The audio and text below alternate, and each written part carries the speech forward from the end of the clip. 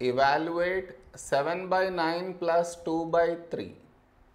First given is 7 by 9 plus 2 by 3. Okay, next. In this fraction, the denominator is 9. Here the denominator is 3. The denominators are not same. Whenever the denominators are not same, we should take the LCM of them. So the LCM of 9 and 3.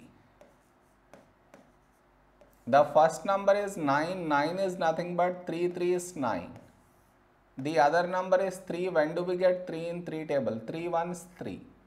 Now here we have 3. 3 is a prime number, so 3 ones 3. We got 1 in both the places.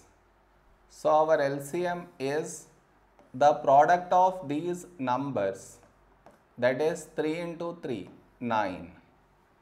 Once you got the LCM, we should write the LCM here in this way, that is by 9. Okay. Now here the denominator is 9. Here also you have 9. These two are same. So you don't need to multiply any number to this. So you will write the numerator as it is, that is 7.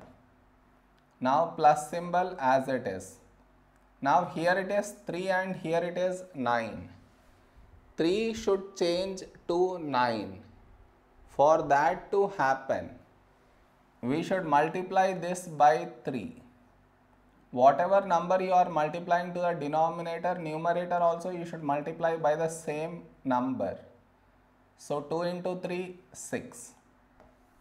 Now 7 plus 6, 13 by 9. We cannot simplify this fraction. So this is our answer. Am I clear?